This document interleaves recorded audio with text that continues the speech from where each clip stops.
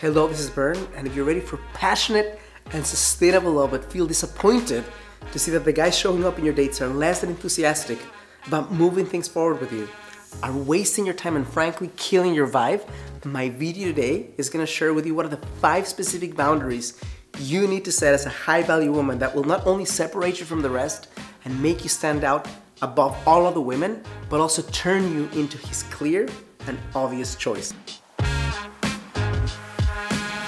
Hello, this is Bern. Welcome to bernmendez.com. If this is your first time here and you want to learn how to attract your ideal life partner without the need for gimmicks, manipulation, or silly techniques, make sure to hit the subscribe button so you can be notified of new episodes as they come out. Men come pre-wired from a very early age to compete and work hard to earn a place in society and to obtain what they want. So much so that the effort a guy takes to earn something, whether it's a material object, a goal, or even a relationship, is essential for him to develop the emotional connection to the value of what he's working to get. The first mindset shift you need to grasp if you want to be far more valuable to men is that while you don't want to play hard to get or trick him in shady ways so he goes out of his way for no reason at all, you do need to be firmer in setting the boundaries that will make him value you rather than take you for granted. The first principle that can make or break your efforts to set a boundary with a man is the magnet principle. Imagine that you put a car for sale in an auction, and that car has a flat tire, the paint is chipping, and the engine is not running great. But you still put it in the market for twice what cars in its class are running for. What do you usually get if this happens? The answer is crickets.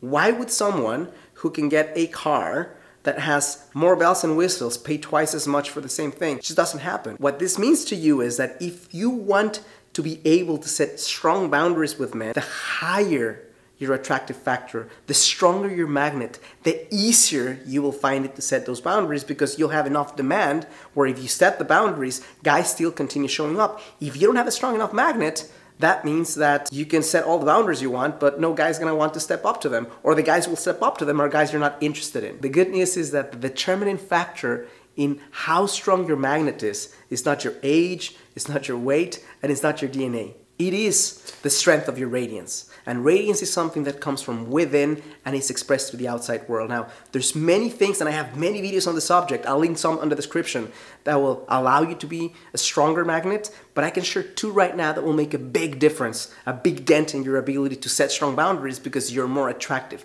Number 1 is the quality and flow and femininity of your movements. The more unrepressed you are, the more flowing and open, the more inviting you are with your breath, your movements, the quality of the way you even look at someone, the stronger attraction force within you.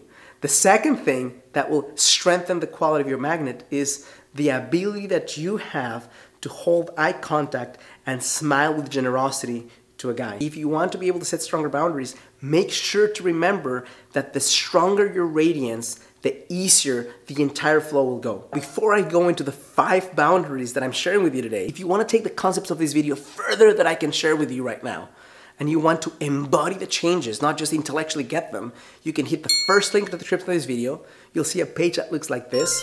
If you enter your name and email, you can start watching my free masterclass right away. First boundary is the boundary of vision. Imagine you call an Uber with your app, and it's one of those shared Ubers, and when you get in the car, you realize that the person traveling in the car is going to a location that's 100 miles away from where you're going, and that's the first place you're going to. It makes no sense whatsoever. Why would you waste 3 hours in a car that's going to a different location? Well, the boundary of vision says that if you want to spend time with men, if you want to start dating consciously, you need to find out very early in the process what is the destination, if any, that the guy you're spending and investing time with is going to. Because if the guy is going to a different city than you ever intend to visit, there is no need to flirt with them, to go on endless dates, and there's no need to wait to ask those questions. So the first question you need to learn to ask early in the process, and I mean before you go into your first date, is what are you looking for in a relationship? When you ask that question, you'll find out that the guy has either a great idea of where he's going, and that place is the same place you're going to. He has no idea where he's going to, or he's going to a different destination.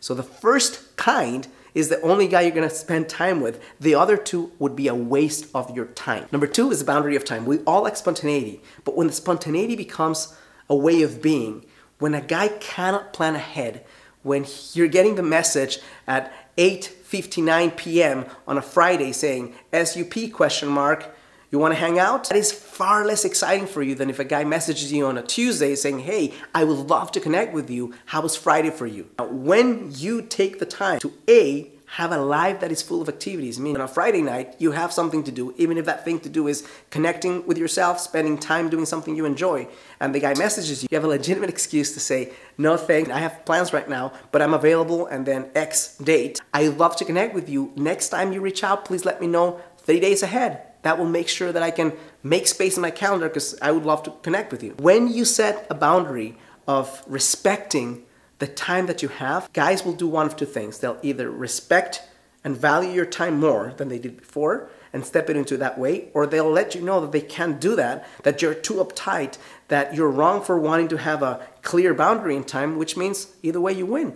One steps up, the other one is not a fit for you. Third boundary is the boundary of pursuit. There's guys who like mechanical watches and collect them. And there's guys who don't care. They can wear an Apple Watch, which is very functional, has more functionality actually than a mechanical watch, but it's not the same thing. It just isn't. If you're a watch lover, you understand that there's intricacies and there's complications in watches that make them an invaluable piece of art. Just like watches, there's gonna be guys who are into pursuing women, and there's gonna be guys who are into being pursued by women. You want to find out early in the process if the guy that you're connecting with is type A or type B. Why? Because I'm assuming if you're watching my videos right now, that you are probably the kind of woman who prefers for a guy to clearly pursue her than to take on that role and pursue him. So here's what you can do. You can ask a guy a question on a date. What is exciting to you when you date someone? And he's going to share some ideas about that with you.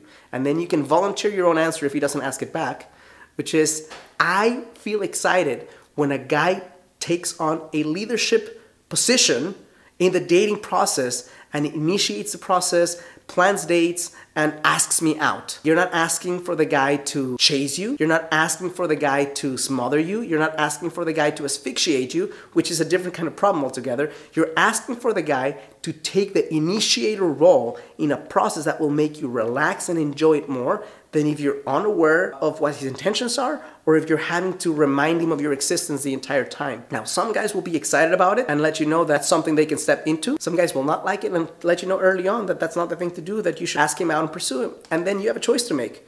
Do you want to connect with a guy who has the capacity and the, let's call it coglione, it's an Italian word, you can Google it, to step on and be the pursuer, or do you want to do that for him? My recommendation is, especially as you develop your strong magnet, that you only date guys who have a capacity to pursue you with dignity and with class, instead of guys who want you to do their work. Number 4 is the boundary of physical touch and sex. It's very likely that the guy will want to initiate physical touch and sex before you're ready or before you feel a stronger emotional connection with them. When you are able to say, thank you, but here's what needs to happen for me to become physically involved with you, here's what needs to happen for me to have sex with you, then he gets a chance to know that there is a path to that promised land, but that path isn't just showing up. That path isn't just asking you on a date. That path isn't just sweet talking your ear that night. That path has to be built with trust, with emotional connection, and with hard work, which, by the way, creates more emotional connection between both of you, which means he's far less likely to connect with you sexually and leave because now he cares more about you. So the way to do that is simple. Early in the process, you let him know that you are the kind of woman who loves physical touch, loves physical connection, and it takes you longer than some women to get there. Now, there's gonna be guys who are into physically connecting with you early on, or they can't date you. And there's gonna be guys who are willing to delay gratification, which is a valuable principle for you to find out early on in the process if he's able to do that. If he can't do that, there's so many more problems he will have in life. Delayed gratification is an indicator of his capacity to be disciplined in life. Because here's the thing, if a guy's telling you that he's looking for a lifelong partner and he can't wait a few months to have sex with you, that's showing you something that might be a mismatch. So when you share with a guy that it takes you longer to connect with him physically, whether it's kissing or whether it's making out or whether that's having sex with him, then he gets a chance to pace himself and either invest in getting to know you or disqualify himself early on in the process. My recommendation for sex is that you don't do that until you're in an exclusive relationship with them, so that there's more safety around you and him, there's more emotional connection, and there's also your ability to gauge who he really is before you get attached to him in a way that might come back and haunt you if he's not the right guy for you. The fifth boundary is the boundary of exclusivity. Imagine that you're shopping for a home, and as you arrive to this cool home that you seem to like, the person that's selling it tells you that if you want to have the possibility of purchasing that home, you need to stop your entire home search that day, right then, right now. That would seem absurd, and that would also make you think, what the hell? Why would someone want me to make a decision right now of something that I'm not ready to make a decision on? The same way, there's going to be guys who want you to become exclusive right away, maybe not have the courage to say, hey, be my girlfriend, but if you want to date me, you can't date anyone else. That is a Russian roulette risk that I implore you to not take. Here's why. If the guy is really confident about himself and he's also in the path of finding his best option, he's going to have no problem in, for a period of time, get to know you unexclusively as you get to connect with other men. If he's so strong and so awesome, you will choose him. But if he wants you to stop dating other guys, get off the apps very early in the process, that is a red flag that I would urge you to step away from.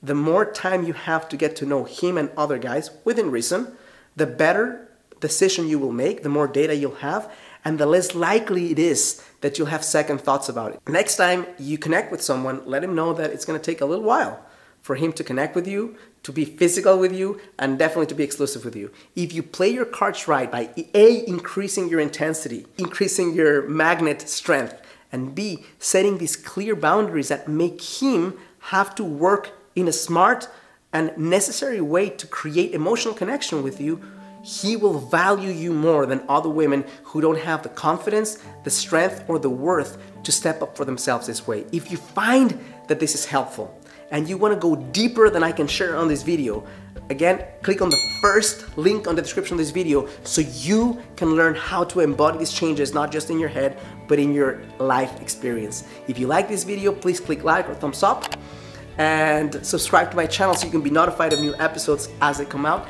Last but not least, if you're listening to me right now and you've tried the law of attraction, you've tried shamanic cleanses, you've tried going to therapy, you've bought books and nothing seems to really be changing things around, you might highly benefit from getting hand-holding and coaching. Second link on the description of this video will allow you to connect with me to find out where we're a fit to work together. Thank you so much for allowing me into your heart, into your home, and as always, I challenge you to live a full and a conscious life.